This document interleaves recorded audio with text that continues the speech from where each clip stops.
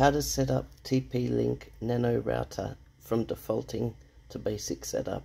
So you find this reset button, you just poke something in it to feel the button, press down, you press and hold that officially for 5 seconds. I just like to leave it a bit longer.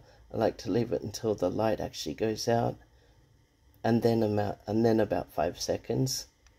When that's complete, I just release. Then you'll see that it will start booting up shortly.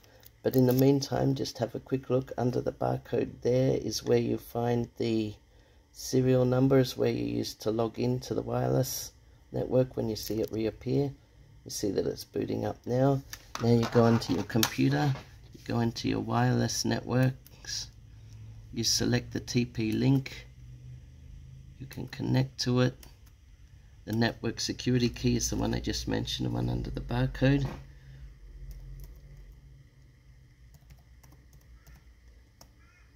It'll just do its connection.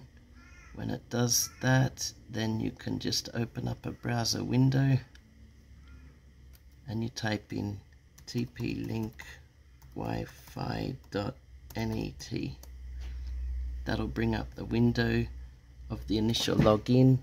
It's got to be a bit of a secure one. For example, I'll just do ABC123 exclamation, ABC123 exclamation, select start, and from here you can just go into your quick setup wizard and select what type of operation you need for this device.